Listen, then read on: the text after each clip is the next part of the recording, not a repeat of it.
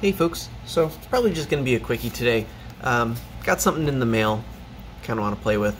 This isn't sponsored or anything. It was just a project that crossed my radar and I thought it was pretty neat. I am a fan of e-paper. I'm a fan of open source. I'm a fan of Arduino. I'm a fan of smartwatches. I'm a fan of regular watches for that matter. I haven't been wearing mine for reasons. But anyway, decided to back the project and finally came in the mail a few weeks ago. Haven't really had time to play with it, but I don't know. I guess I can do an unboxing of sorts and give you my opinion. I'm not real hip on that whole smartwatch scene. I am more a regular watch kind of person. In fact, I prefer mechanical watches. I like the tick tick tick tick tick tick. But anyway, that's a separate hobby of mine that I decided not to delve too deeply in because it's not a cheap hobby. The other watch I normally have, if you watch some of my older videos, it is a Vostok Amphibia, and I take it off when I shower, as one does, and I set it down, and one thing led to another, and I lost it. I'm guessing I set it down somewhere. My cat decided it was a toy, and he batted it away, and then by the time I got out of my shower, I totally forgot about it because it wasn't where I left it, and months went by. I did miss it, but the only time I ever thought about doing something about it was when I was not in a position to do something about it. So anyway, this has arrived. This is excellent. I dig the packaging. I think it's pretty cool that they put the instructions on how to assemble it just straight up into the packaging. That's real clever use. Also, I decided to back the pay for the extra CNC machined case because I don't know if you guys are aware, but I'm a fan of CNC machined things, but I don't know, I just thought it was neat. It's pretty easy to talk me into backing an open source project, especially when they already have basically everything published. You know, you're just paying for an actual physical device instead of getting it made yourself. But yeah, anyway, does this have, yeah, okay, so in here you got the case front, case back, the buttons, the actual screen itself. Because this is an e-ink and you can see that they did test it, it retains the exact same screen data that it had when they tested it. This isn't like a screen protector or anything. That's just what the screen is going to display until we plug it into something and get new data. This is the actual device itself. They got Watchy all over it. One thing that did bum me out was the use of micro USB instead of USB-C. It's not that egregious, but in 2021 yeah, it's not the best, but anyway. Let's see if we can get this out. Put it together. I am almost definitely going to swap out bands. I don't really jive with that silicon band. We'll set that aside. Obviously, I'm going to use the machined one.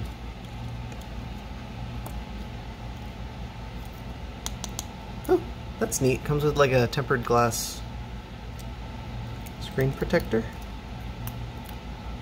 that we are going to install afterwards because that is a perfect fit. So if I get it misaligned, we're going to have problems.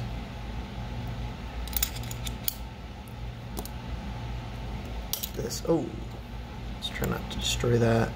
I'm guessing this is just to stick that down to here. Why don't we reference the instructions?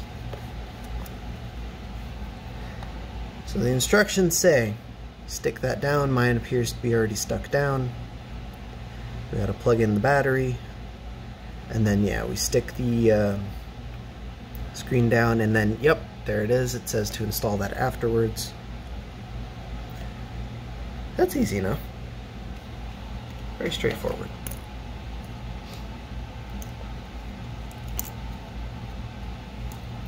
So I am going to jam the adhesive onto the back of the screen.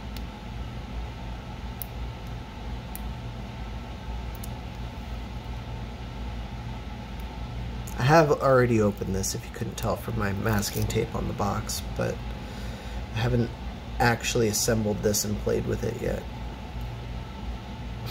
I'm going to wipe that off just in case. I don't expect that all my fingerprints will show through, but it's something that I won't be able to clean afterwards, so.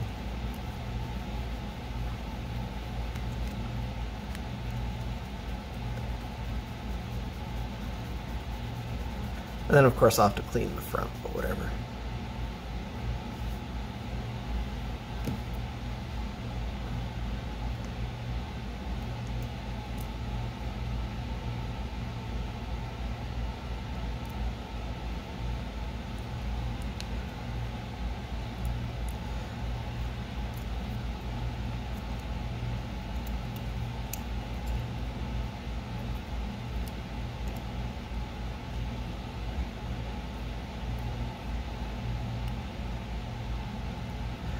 No idea what sort of software this thing uses. Oh, that is real slick. I like the alignment on everything. I have no doubt in my mind that I can just stick that down right there and I won't have any problems, but I'm gonna double check.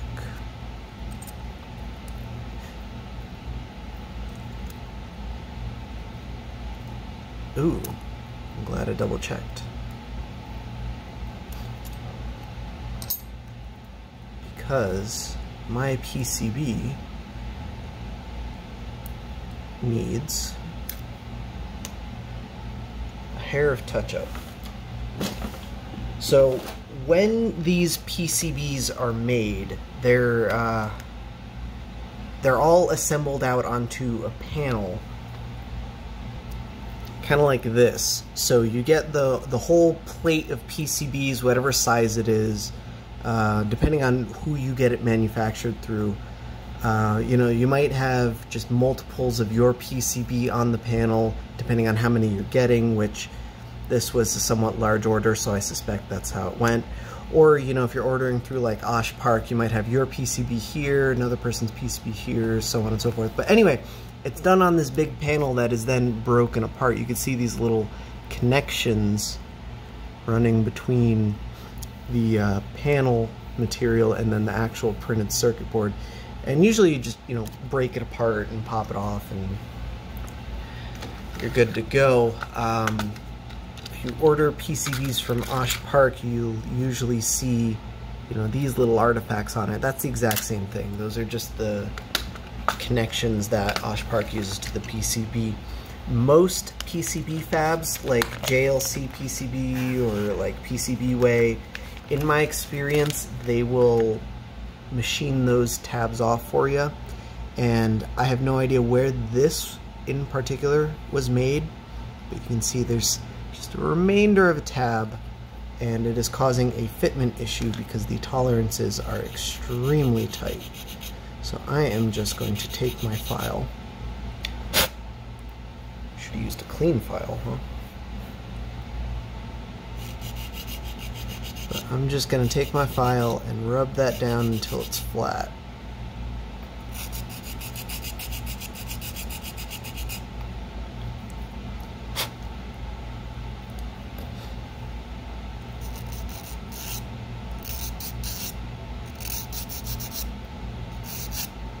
Now, in some products, I would consider the fact that you need to file the PCB a pretty serious con, but given the fact that this is more of like a DIY tinkerer toy, I think that is such a foolish complaint for something like this. So I certainly don't mind. And it barely fits. It's tight, but at least it fits now. I love them tolerances. I do anyway.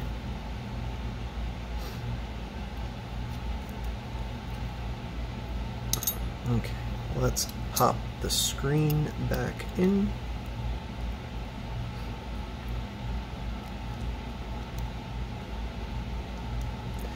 I've dabbled with the manufacturing side of something like this pretty recently.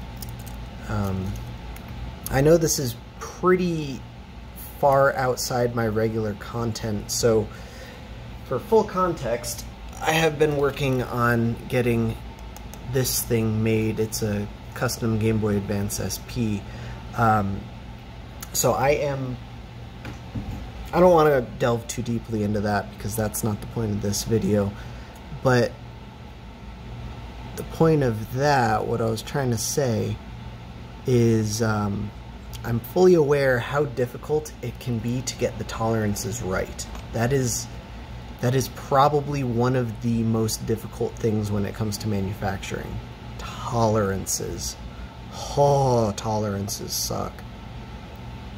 Because the problem is, you get them too tight, and you can't even assemble the Jesus thing. You get them too loose, and then you know, maybe you can assemble it, but it doesn't work very well. Alright, so I just stuck that down. After doing the test fit, I determined that the placement doesn't matter too much as long as it clears this hole and this hole mostly entirely. We don't have to worry about the ribbon cable so much. We just want to make sure it's not going to get anywhere in the way of the edges, because that's where the screws go through, and we don't want to pinch the screen with screws or something like that.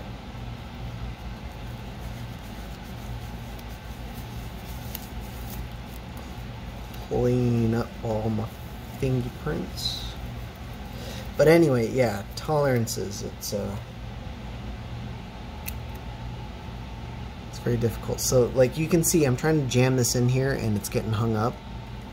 This is something that takes a tremendous amount of experience to get right.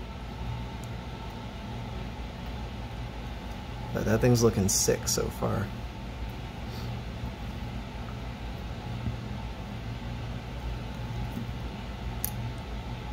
I did just clean the screen, so I'm gonna drop this on.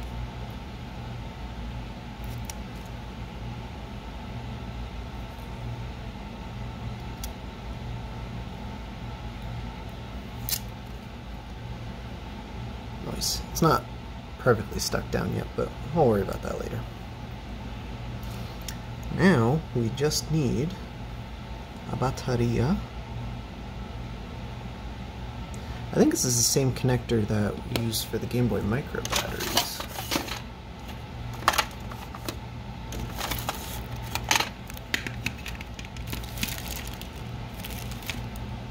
Sorry, unrelated, just can't help myself. Yep.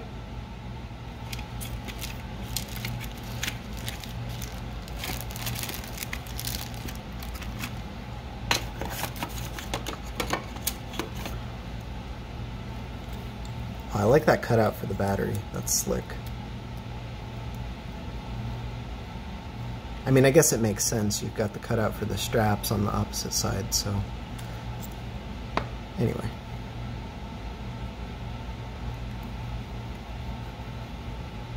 It is alive. It is awoken.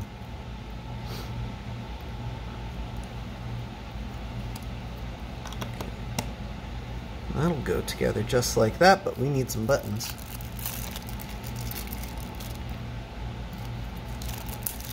And we need some screws.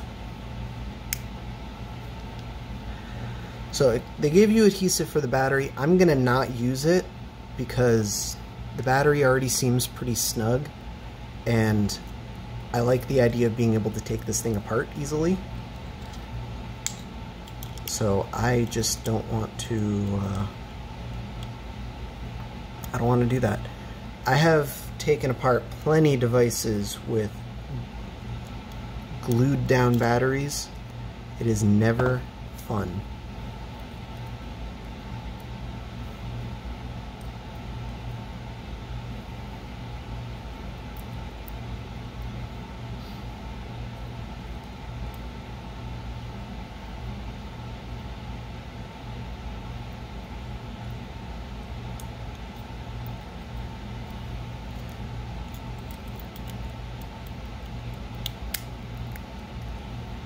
Boom.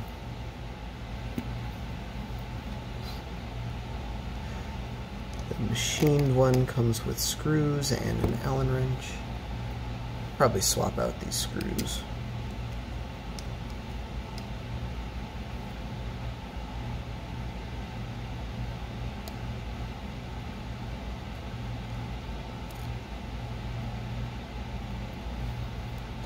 Not that they're bad,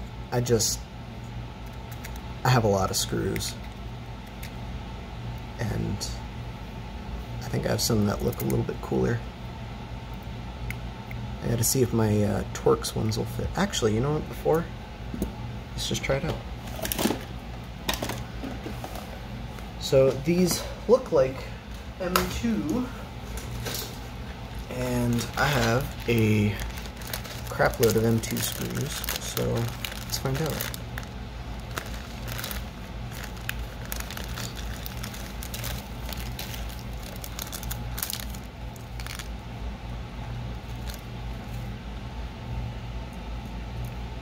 I don't see why they wouldn't be M2. That is not the same.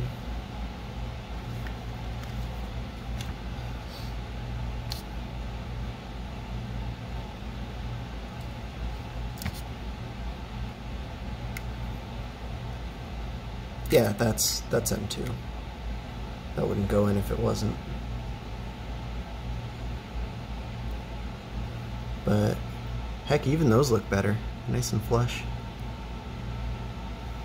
I've got black ones somewhere, potentially on the way though.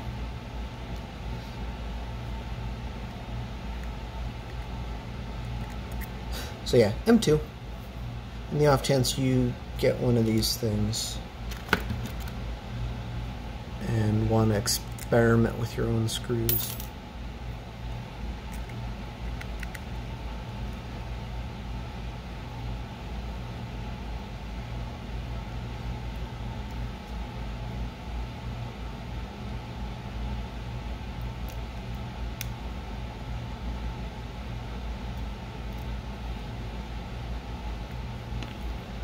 All right.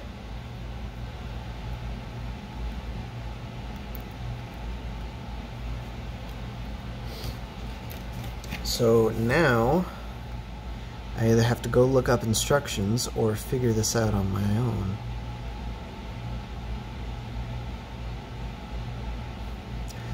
I'm thinking I'm gonna have to go look up instructions.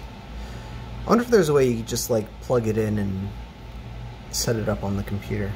That would be convenient, wouldn't it?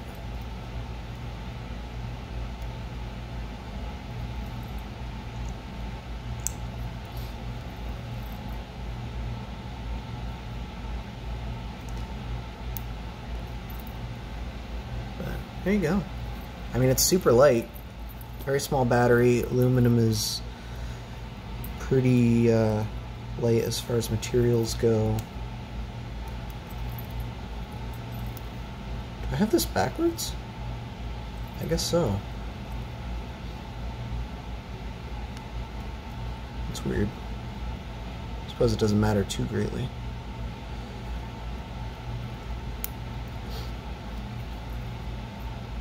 But yeah, I think my Vostok is heavier than this thing, so not too surprising. Oh, I did it again. No, it's not backwards, it's just this thing.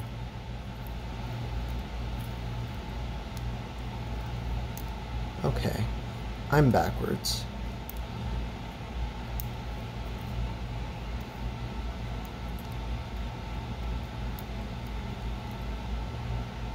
We gotta put it in like this.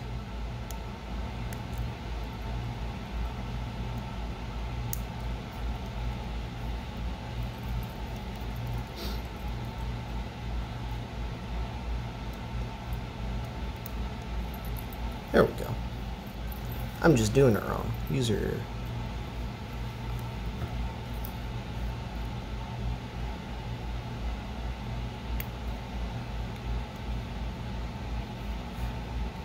I still don't like the strap. That's not a comment on the straps quality.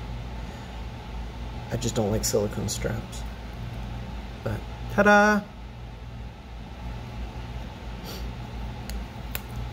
That's it.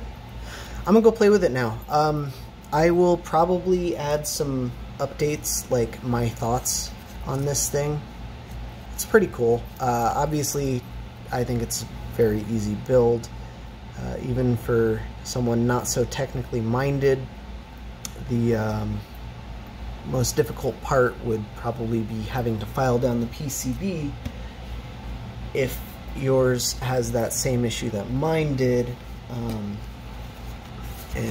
just for context, the plastic injection molded case, yes, actually injection molded, not 3D printed. That was one of the, man, I was stoked when I found out it was plastic injection molded, and then I found out there was a CNC aluminum option. I'm like, oh man, but two cool options. I don't know what to go with. But anyway, yeah, it's pretty neat, but different styling.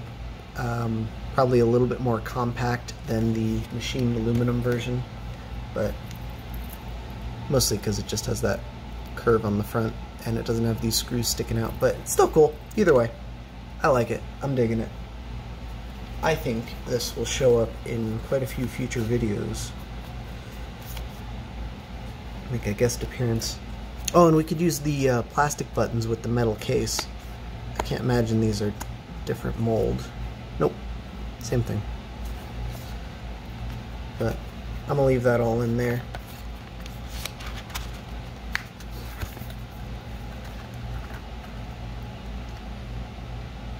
Injection molded Yatari case. Yeah, I don't know, pretty cool. I will throw a link to this thing. I'll throw a link to the, I believe they have a GitHub repository or they have a whole website set up. I don't recall, but I'll find a link. I'll throw it in the description.